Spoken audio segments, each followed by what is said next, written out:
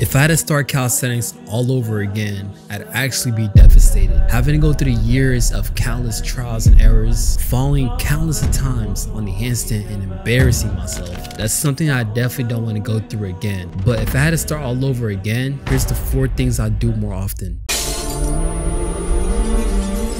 So the first thing that I would do is specialize in 2 skills instead of 1. So when it came to my training in the early days, all I cared about was unlocking the handstand push-up. But before I even started going about that training, I had to get down the handstand, which wasn't an issue. I actually trained the handstand about 3 to 5 times per week consistently.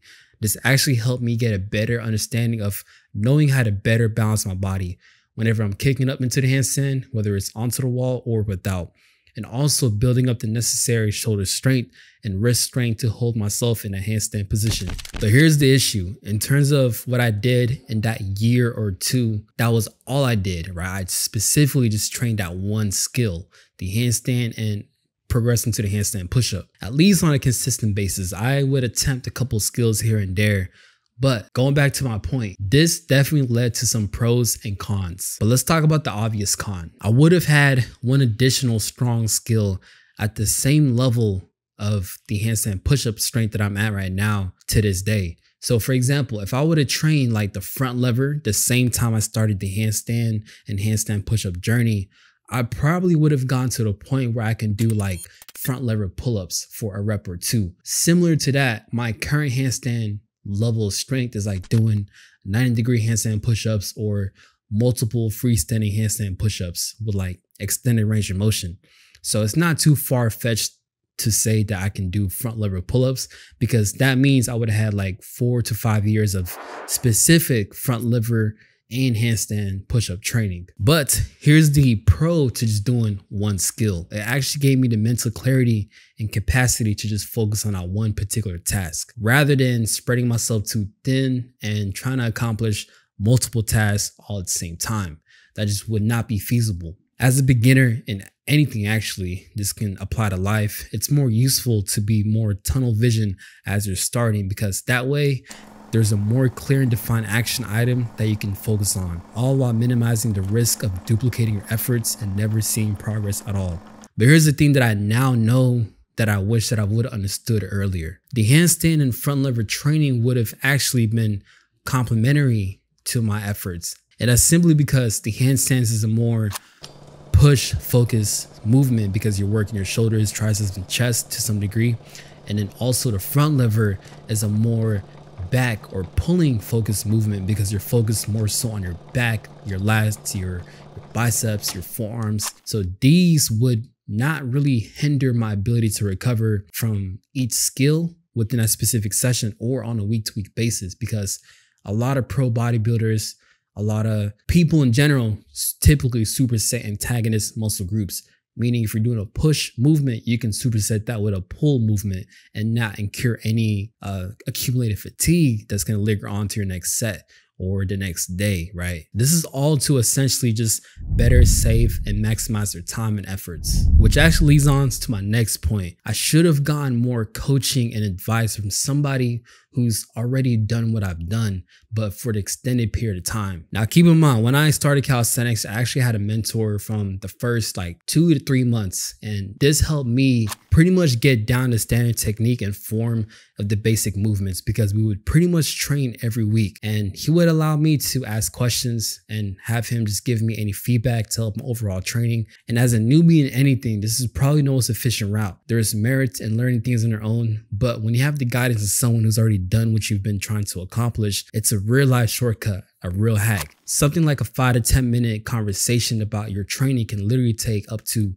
weeks for you to figure out all on your own, which is exactly why I'm hosting free 15-minute consultation calls where you can ask me any questions regarding your calisthenics journey, and I'll give you actionable advice, a step-by-step process that would actually help and progress your journey, such as the best progressional exercises to incorporate, a step-by-step plan to start weighted calisthenics and strength programming, and more. So if you're interested, feel free to check the pinned comments so we can chat. Then on to my 3rd point of this video is that I wish I didn't attempt to learn every single push-up variation out there, and instead focus on just one specific variation that best leads me to my goals.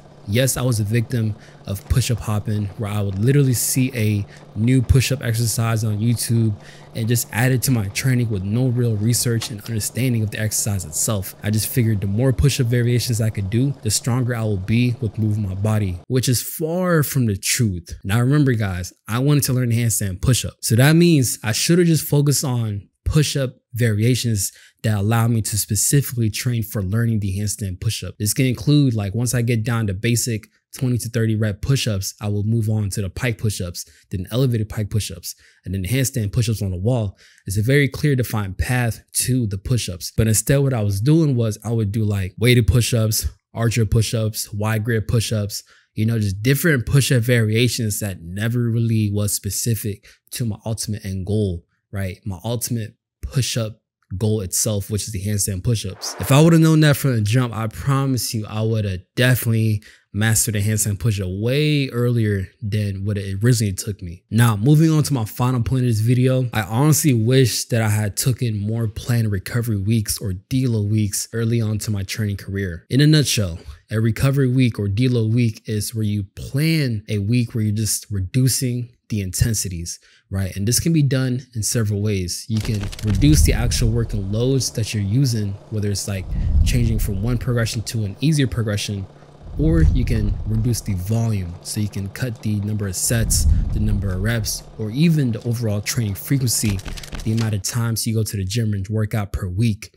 right? You want to pretty much just reduce what you've been doing prior. This right here is so underrated. I don't think people understand how important it is to dial it back from your training. I used to think at least if I didn't train hard for like a week or two, I'd lose strength, progress, or slightly regress, as if I'm missing out from something. But in reality, if all you're doing is training hard at high intensities all the time, that's going to eventually lead to a decrease in performance because you accumulated a whole lot of fatigue. Now, it may not catch up as quick as you would think, depending on how close you can gauge yourself to train to failure. But if you keep going about training hard at high intensities, you know, for months on end, then it's going to eventually catch up to you. You're going to definitely hit a plateau. You're going to hit a wall. You're going to feel you're so weak, you can't muster any strength. You can't essentially activate your muscles at 100%, which will lead to, for sure, not just injuries, but overall decrease in your performance in the gym. Think of it this way, all right?